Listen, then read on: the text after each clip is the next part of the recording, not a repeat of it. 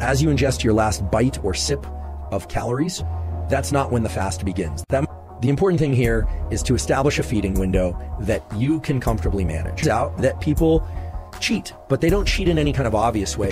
People typically maintain or lose weight on the 1 meal per day schedule.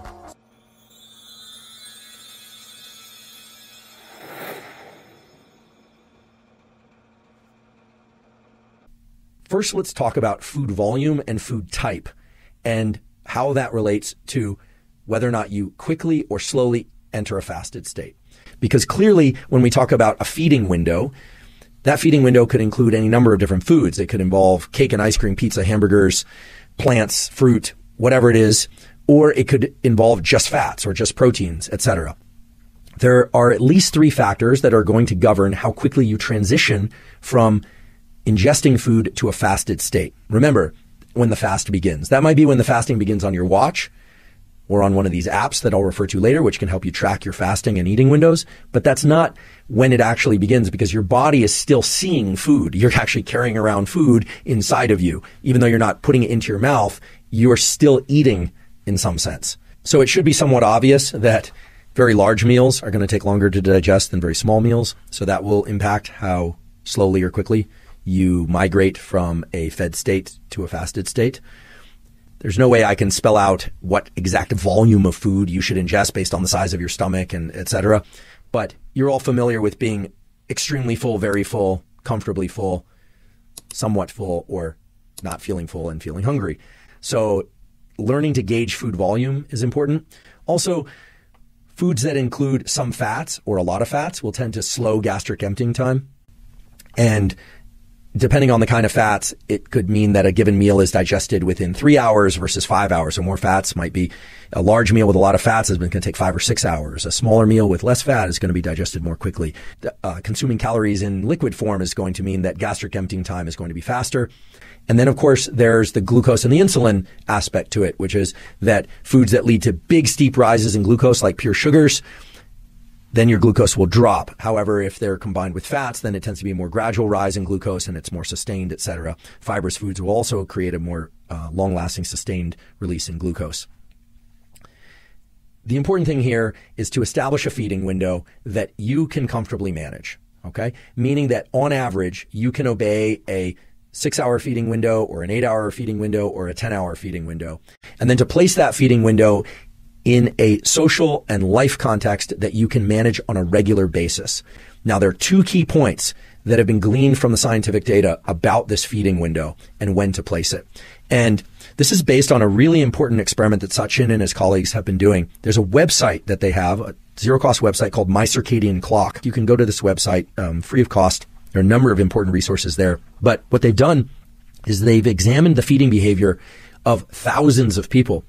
People will take a picture of the food they're about to eat, and it enters into their account, maybe your account if you create one, on My Circadian Clock. And they do this over many days or weeks. What's great about this is it establishes what's essentially called a feedogram, a time in which people ate.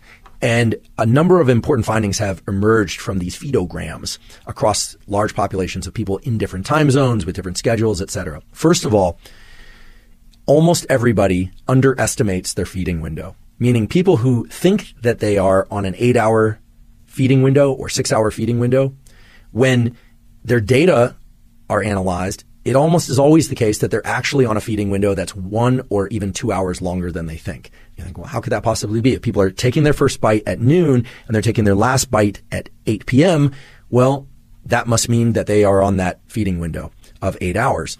And it turns out that people cheat, but they don't cheat in any kind of obvious way. They might have, a glass of wine after dinner, or they'll have a cup of tea and a little bite of a cookie. And so when people are honest, and they are honest in most cases for this experiment, what you find is that most people's eating window is actually quite a bit longer. So in discussing this with Sachin and reviewing the literature, it's clear that if you'd like to be on a 10-hour feeding window, that you should probably select an 8-hour feeding window, because there's always a little bit of a taper on either side of that eating window. Very few people are extremely strict about these eating windows. It's just hard to do in the context of life events and social gatherings and family and so forth.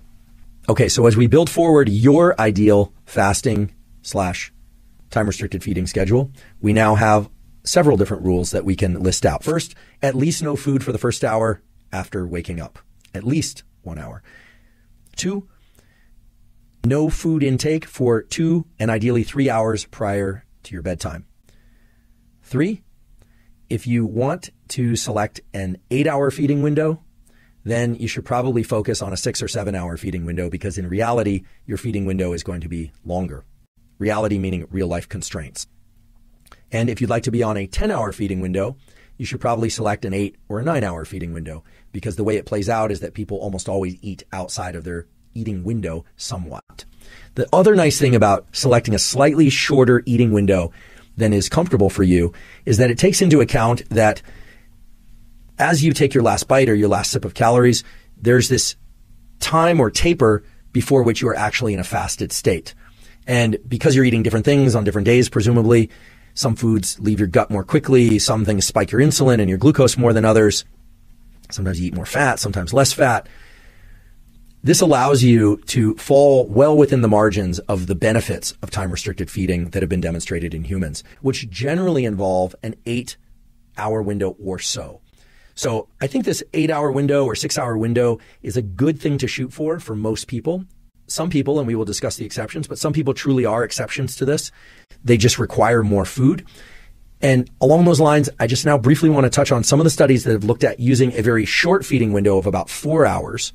Nowadays, a number of people are doing the so-called 1 meal per day, or are restricting their feeding window to just 4 hours or 6 hours. And that turns out to be an interesting strategy. And the data around it actually are a little bit surprising. One surprising thing to leap out of this massive literature review on time-restricted feeding in humans is that relatively short feeding windows of, say, 4 to 6 hours do produce a number of positive health effects. Things like increased insulin sensitivity, which we know is good. Remember, type 2 diabetes is a reduction in insulin sensitivity. Improvements in beta cell function in the pancreas, decreased blood pressure, decreased oxidative stress, decreases in things like evening appetite. So positive health effects and psychological effects in general. However, they either produce no change in body weight, or they tend to produce even increases in body weight. Now, of course, there's variation between individuals and between studies, but this is somewhat surprising. So the 8-hour feeding window seems to be very beneficial across almost all the parameters that we've discussed: inflammation, weight loss, fat loss, etc. And adherence, I should mention. People's ability to stick to the diet seems quite good on this 8-hour feeding windows. But when people try and undergo very short feeding windows of 4 to 6 hours, it seems that they are overeating in that 4 to 6 hours, at least overeating with respect to their metabolic needs. Now, the contrast to this is the so-called 1 meal per day schedule. Very few studies on 1 meal per day.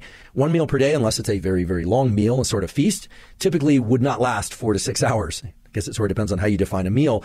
But when you look at the very few, I should emphasize again, very few studies on 1 meal per day, people typically maintain or lose weight on the 1 meal per day schedule. So what we can say is that the 7 to 9 hour feeding window produces all of the major health benefits of time-restricted feeding, as well as being pretty straightforward for most people to adhere to on a regular basis. And on a regular basis turns out to be very important. I'll get back to that point in a moment. Whereas the 4 to 6 hour eating window doesn't seem to serve people as well as, say, a 7 or 8 hour eating window, simply because people are overeating during that eating window.